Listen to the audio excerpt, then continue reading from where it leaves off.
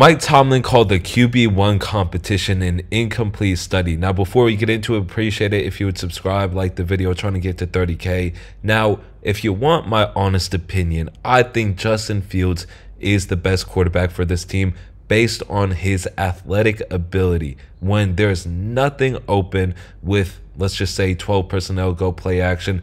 All right, nothing there. He can still create with his legs. Russell Wilson at this stage of his career can't. And again, I grew up in Seattle. I saw a time where Russell Wilson could create anything out of nothing, and it was a special time. But those days are over. And with how this offense is structured, let's just be real here. It's a running offense. The Steelers don't have Brandon Ayuk, or at least not yet. And their second best wide receiver talent-wise is probably Roman Wilson. In fact, it definitely is Roman Wilson, and he's injured right now. We don't even get to see him in preseason. Also, he's a rookie, so you're going to have to heavily rely on that run game. And what's something that can enhance that run game by a lot? Well, using a guy who runs a 4.4, who also happens to be your quarterback, Justin Fields, as part of that. And that could be something really special for the Steelers. And it's not really that complicated, is it?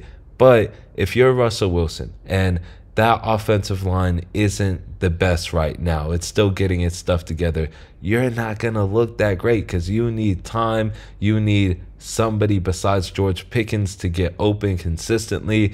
And there's still questions around that based on these preseason games. You know, Broderick Jones looked like he forgot how to play football versus the Bills. I'm sorry, but it's true. So the fact of the matter is, this might be Justin Fields' job just off his athleticism. O-line struggling? All right, well, Justin Fields can get out of that pressure and make plays with his legs. Your wide receivers are struggling to create separation. They can get opportunities off the broken plays that Justin Fields is creating.